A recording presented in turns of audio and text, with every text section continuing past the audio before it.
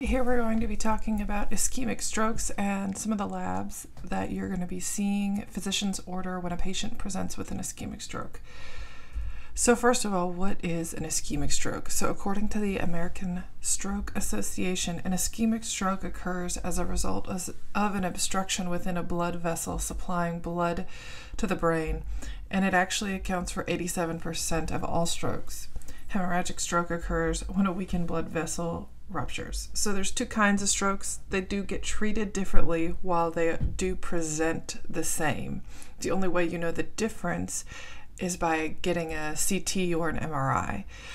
And we've got to initially figure out which kind of stroke it is so we know the appropriate way to treat it. So we're going to be talking about some of the labs that are specific to an ischemic stroke rather than a hemorrhagic stroke. Some of those labs include a glucose, a CMP, or also a BMP, a complete metabolic panel or a basic metabolic panel, lipid panel, a CBC, and PT, INR, and PTT. All right, so the first one I want to talk about is glucose. So this is really essential to know right away because hypoglycemia, so hypoglycemia, so blood sugar less than 70, can mimic the symptoms of a stroke. So it's really essential that we differentiate, is this person having a hypoglycemic episode or are they truly having a stroke? Because if they're having this hypoglycemic episode, basically we just got to get them some sugar, some D50, and that's it, as opposed to all of this stroke protocol stuff. So if a patient is presenting to the emergency department, the glucose is going to be part of the CMP or BMP, but if the patient is up on the unit, the first thing you want to do before enacting the stroke protocol is to check a finger stick glucose. So that's the most essential lab. All right, so now I'm going to talk about the CMP, complete metabolic panel, or basic metabolic panel. The basic just has obviously sounds like just some less labs, but I'm going to go into detail on a couple of the labs within the CMP. The first one that I want to talk about is the sodium. The normal sodium is 135 to 145. So that's normal.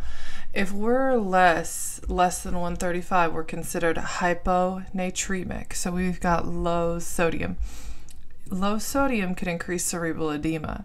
So if someone is having a stroke, there's already edema associated with it. And if they have low sodium, it's just going to make it worse. So it's really important for us to assess what their sodium status is to see if they need a little bit of extra sodium while this disease process is occurring. So that's really essential. You'll find that neurologists and neurosurgeons look at the sodium level similarly to a cardiologist or a cardiovascular surgeon looks at the potassium value. They really want to know when a patient comes in with compromised, something's going on with their brain, they got to know their sodium. Next one is the BUN and creatinine. So these assess the kidney function. And so a normal BUN is 8 to 21. Okay, and a normal creatinine is 0.5 to 1.2. So it's really important to know this baseline kidney function because at some point during this patient's stay, if they're presenting with stroke symptoms, while the first step is to get a CT, we also at some point will probably get a CT with contrast or an MRI with contrast, where we're going to be giving them medication or the contrast, I guess, that is really hard on their kidneys. So we really got to assess where they are baseline. And another condition that typically goes hand in hand with stroke is diabetes. And if someone has long-standing diabetes, treated or not, they can have compromised kidneys. So we really have to know what their kidney status is. The next thing that comes on the metabolic panel are the liver enzymes. We really have to assess their liver enzymes. There's quite a few that come on this. So these are the various labs that assess the liver. So we've got the albumin, We've got the ALP, the ALT, the AST, still going. We've got the bilirubin, bilirubin, and the protein. So all of those are coming on this CMP, and the essential thing to do is assess whether or not they're abnormal and elevated. Because patients that present with a stroke will most likely be started on a statin medication. So what is a statin and why do we need it? A statin blocks a substance that the body needs to make cholesterol, and it also helps reabsorb built-up cholesterol plaques on vessel walls. Current research shows that statins reduce the risk of stroke up to 25%. Now, while there's not a clear association between cholesterol and all cases of stroke, it does show to decrease incidence. But the trade-off is that these are pretty hard on your liver. So if someone already has compromised liver function before they're getting started on a statin, that's going to be something where the physician has to make a judgment call. Is the benefit of the statin outweighing what's going on with their liver? So we want to get a baseline and see how their liver's doing. So the next thing that kind of goes into that is the lipid panel. Okay, if they've presented with a stroke, how bad is their cholesterol in the first place? So on your lipid panel, there's a few different things that we're assessing. We're assessing the HDL, which is the high density lipoproteins, and I like to call these the happy ones. I call them this because you want the HDL level to be high. So greater than 60 is what we want for our HDLs. Now we have the LDLs, which is the low density, and I call these the losers because we want these to be low. So we do less, they're less than 100. So HDLs are happy and greater than 60. So you're happy when you're greater than 60, and the losers, the LDL, less than 100. The next one is the triglycerides. Those we want less than 150. That looks like 1150, doesn't it? Less than 150, there we go. And then total cholesterol, we want less than 200. So that's our lipid panel. So we've got to have a starting point. The next thing that we'll assess is a complete blood count. Now, while all the values on here are very specific and very helpful, one in particular that I want to talk about is the platelets.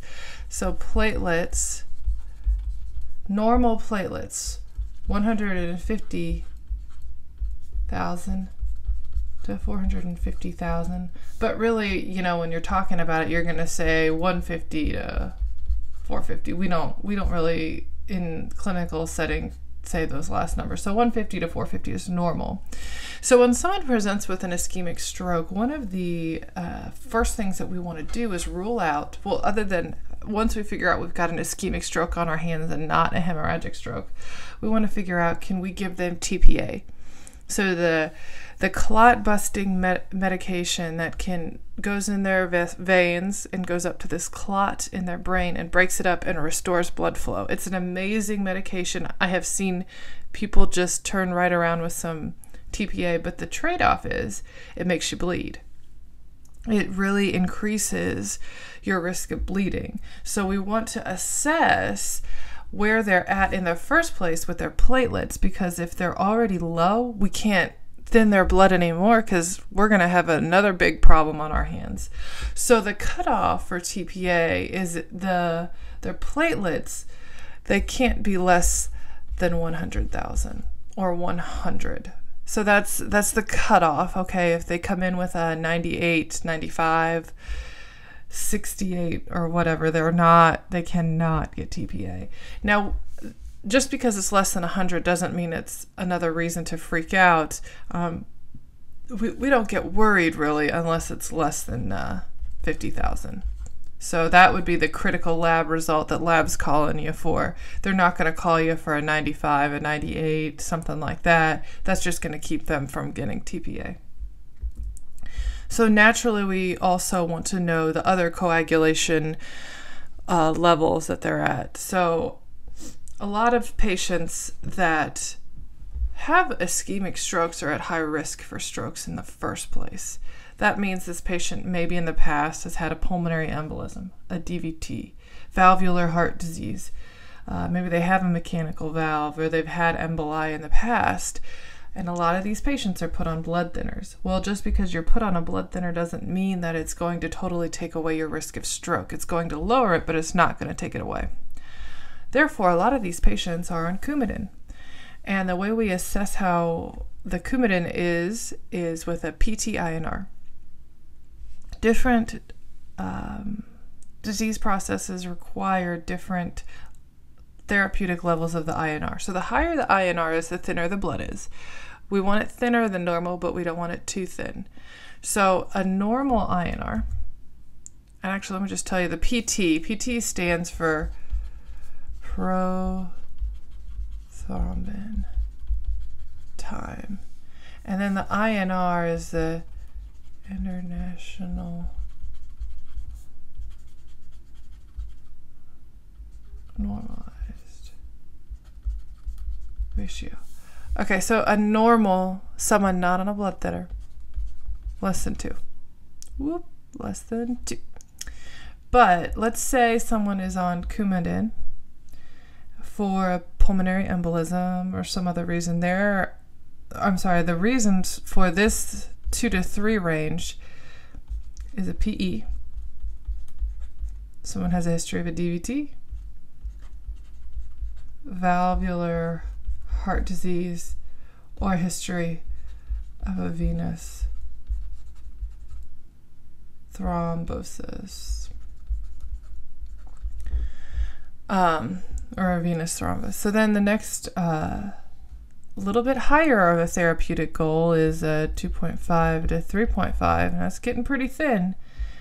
And the only reason we want it that thin, there's only 2 reasons here: a mechanical heart valve. I'm just gonna do heart valve, and then systemic embolisms.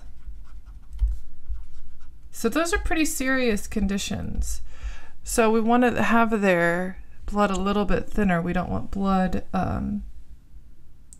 gooping up on that valve and breaking off and going to their brain. So these are our 3. The 2, less than 2 is normal, 2 to 3 is therapeutic for a patient on Coumadin with these conditions, and then 2.5 to 3.5 is therapeutic for someone on these conditions. So let's say we assess it, and someone has a mechanical heart valve, and they come in and their INR is 1.1. Well, I think we figured out why we got a stroke on our hands. So their blood is not thin enough for the condition that they have, and it's not at a therapeutic range for that medication. So that's really important to know. The other part of this is the PTT. It's also called the APTT. So the partial thromboplastin time, or activated partial thromboplastin time. Basically, this is the bleeding time. We want to see, we take some of their blood, we throw a little chemical on it, and then we see how quick it clots. So the normal is 25 to 35 seconds. So that's normal. And that doesn't really look like a 3. There you go.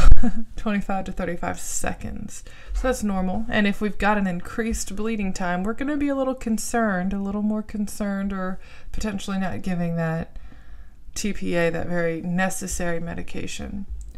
So those are our labs that we're going to look in depth on a stroke patient that's presenting with a stroke. While other labs might be ordered, these are the focal points for a patient presenting with an ischemic stroke.